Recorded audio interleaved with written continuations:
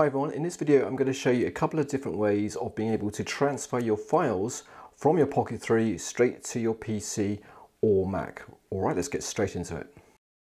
Okay, so let's explore some different ways of being able to connect the Pocket 3 to our computer. So we can do that first of all by plugging in the actual USB cable to the back of the little tripod stand here and into a spare port of our computer.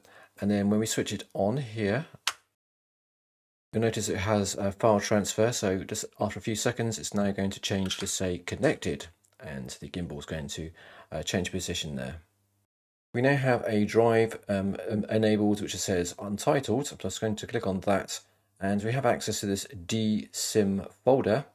If we double click into that and then go to DGI001, we can see all our footage here. So once we've got access to that, we can just literally view the files as we would normally, and just delete and copy the files in the same way as we would any other drive, like a USB drive or something like that. Let's now talk about a different way of copying the files to our computer.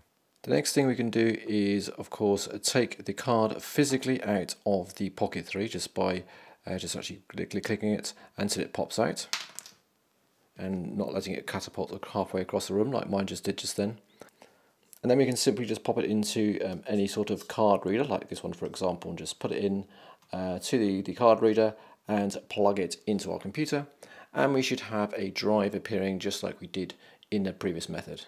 Now the final other way we can do it is using the DJI Mimo app if we want to, which of course we can actually connect to the Pocket 3 in a normal way, and then we're going to go to album in the bottom here, and after a moment we can then browse what we have recorded on our Pocket 3, and notice we have a little download symbol appear on any footage that we haven't actually downloaded. We can just simply click on that footage if we want to preview it, and then we can just go back and actually click the actual download symbol to actually start downloading it to our phone.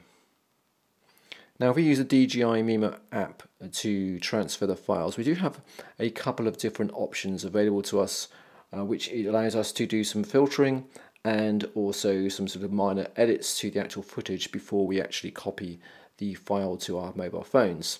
Now if we actually click on one of the options, for example this one here, and we can change the color, for example, we can change the brightness and the contrast, and we can also change, for example, we can export the resolution. We've got 4K, 1080p and 720p. So if we click the export button, we can export that as 4K to our phone, and that will then become available after a moment in our normal video stream on our mobile phone. We can of course then do AirDrop or something like that if we want to transfer it to our actual computer. So of course there's advantages and disadvantages to each of the methods. If you use the mobile app, as I said, you can actually make some minor modifications and control the resolution of the video before you export it.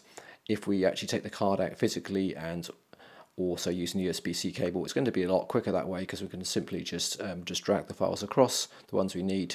But of course we can't make any changes unless we do it in an external video editor. So it's different things depending on your particular workflow.